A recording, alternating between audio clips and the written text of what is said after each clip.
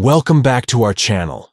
In this video, we'll show you how to disable the Ask Where to Save Files Before Downloading feature in Chrome on your PC.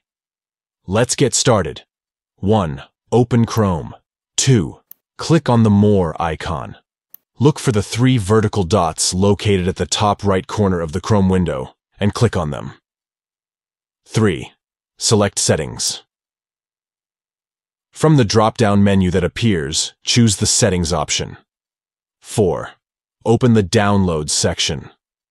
Scroll down the Settings page until you find the Downloads section and click on it. 5. Turn off the Ask Where to Save Each File Before Downloading option.